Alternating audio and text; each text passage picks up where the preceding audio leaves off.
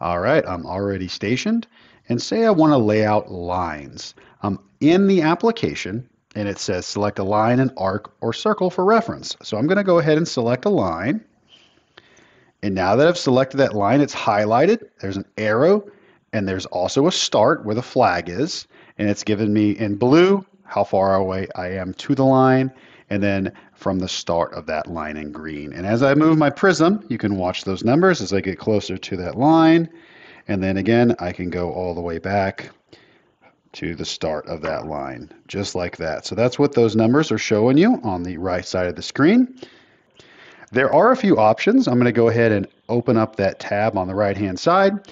And you can actually use points to create lines in this function. They're only temporary lines. They go away after you're out of the application, but you can use them whenever you'd like. We're going to go ahead and just tap line.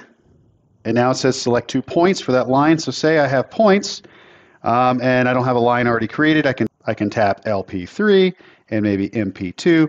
And now I have a temporary line that I can actually go, I'm going to push this back and actually go lay out that specific line in between 2 points. Let's see the other options. I can create an arc with 3 points. So I'll select LP3, LP1, and maybe LP4. And now I have an arc based off of those. Again, same thing.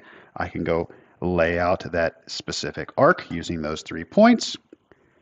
And then I could do an arc with 2 points in a radius. So I can just select 2 points here, and it's given me that arc based off those 2 points in a radius. The other things we can do here are, let's go ahead and select that line again. And then we also can shift these lines based off of the line we selected. So say let's just do an offset. Say if I have let's imagine this is a grid line and I need to do a 2-foot offset.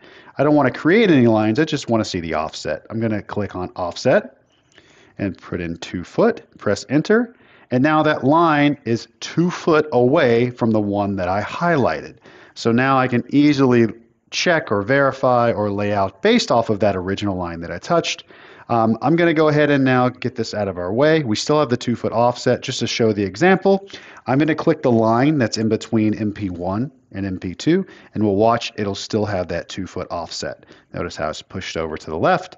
I believe I can hit it one more time and it'll go on the right now. So you can actually flip this 2 foot offset no matter of how many times you press that same line over again.